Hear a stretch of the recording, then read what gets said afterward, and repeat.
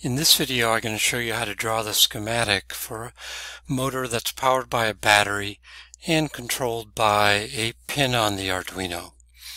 I've already opened up a new project. I've opened up the schematic. I filled in the title block, changed the page size. For this one, I'm not going to include the Arduino on the schematic as I did with the LED, but just do the components for the motor.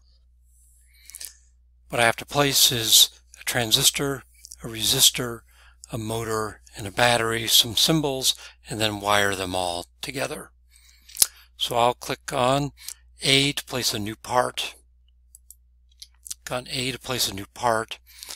And then resistor, I'm going to use the US resistor, so R_US will get us the US resistor. Click OK. I'm going to zoom in a little bit on the schematic. That resistor is oriented the way up and down. I want it sideways, so click the R key, get that placed, then A to place a component, and then for the transistor, Q is the symbol for a transistor, and underscore, and then NPN. And there's a number of different types of NPN transistors. The TIP 120 that we're using to control the motor is a Darlington type, and from left to right its pins are base, collector, and emitter. So I'm going to choose this Q NPN Darlington BCE. You could choose this Q NPN BCE. The difference between the two is subtle. Doesn't really matter. We'll go ahead and do the Darlington. Click OK. Put that on the schematic. Next, I've got the motor, so click A, then type in motor, and I've got servo motors and stepper motors and AC motors, and then the one I want, which is a DC motor. So select that one, click OK, and then we'll put that on the schematic above the transistor. The last thing we need is the battery, which we'll put over on the right-hand side. Click A, bring up the parts, search, type in battery. Then I've got my choice of a single cell battery or a multiple cell battery. I'm going to choose a single cell battery, even though the 12-volt battery does have multiple cells, but just for convenience, I'll choose the single cell battery schematic. Click OK, then we'll put that on the schematic somewhere, we'll place it about here. Okay, and then I'll hit escape. I'm going to go ahead and fill in some of the numbers for the resistor. I know it's a 1K resistor with a capital K.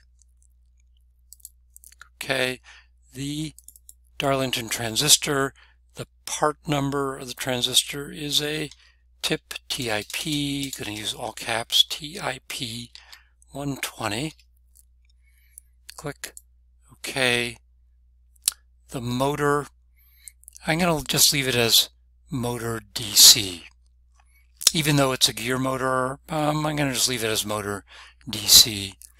And then the battery, I'm going to put in the voltage of the battery, so 12 volts. And OK. Now I'm going to put in couple of symbols. I'm going to put in a ground symbol, so I'll hit the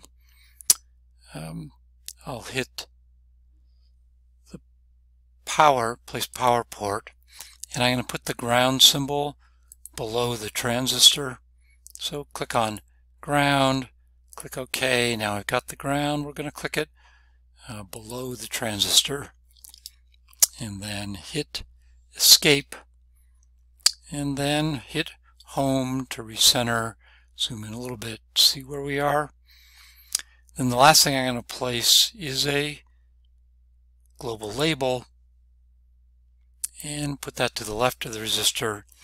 And I'm going to give that a pin 4 because that's going to be controlled by pin 4 of the Arduino. Click OK, park it in place. Hit escape. Okay, things are looking pretty good. Let's wire things up with the wiring. So I'll hit W, and then go from the label over to the resistor, resistor over to the base of the transistor, collector of the transistor to the minus of the motor, emitter of the transistor to ground, and then the top of the motor up, click to make a corner, over, click, and then down to the positive of the battery, and then the minus of the battery goes over to ground. And you notice when I clicked, it does a big circle, a big dot to indicate that those two wires are connected rather than crossing over each other. I'm just going to show you one thing, so hit escape to get out of wire mode, and I'm going to delete this wire. Hover, hit the delete key, and then hover, hit the delete key. The other way that I could have chosen to do that ground is go over to this ground symbol, C to copy it, and then placed it and wired it.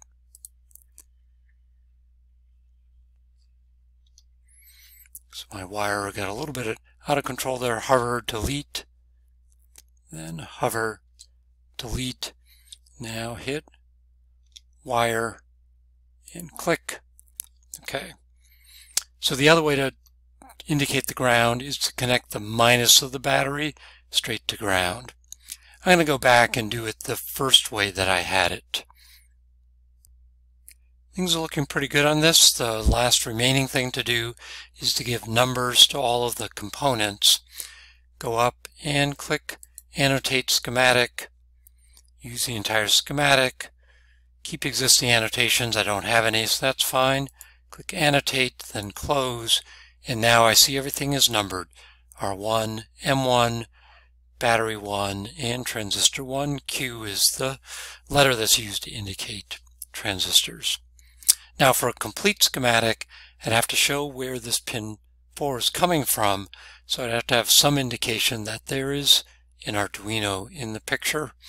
Could do it with the Arduino up in the left-hand corner as I showed before, or I could do it by placing a note.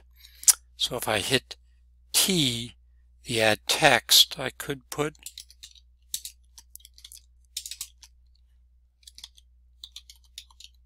Arduino connections as a note.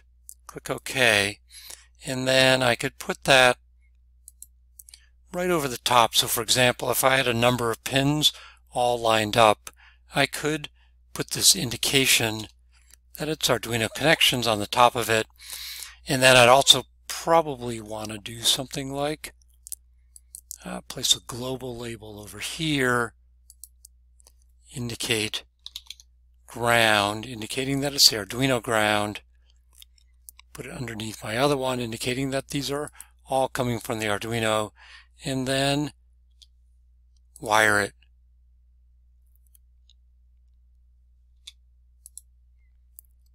Wire it over to my existing ground, or another way I could have done that, we'll hover over that, hit delete.